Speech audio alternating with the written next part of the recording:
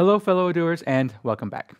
As we've seen previously, timesheets are a great way to keep track of time and make sure our billing is accurate. But with all the work we have on our hands, we can easily forget to fill them in. Luckily, we can set up automatic reminders in Odoo so that we never forget to fill in our timesheets. Let's dive into our database and have a look.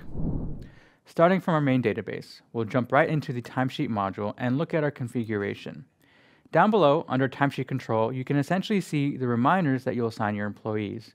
You can specify the frequency, whether it's 1 or 99 days, and whether it's after the end of the week or after the end of the month. You can really decide.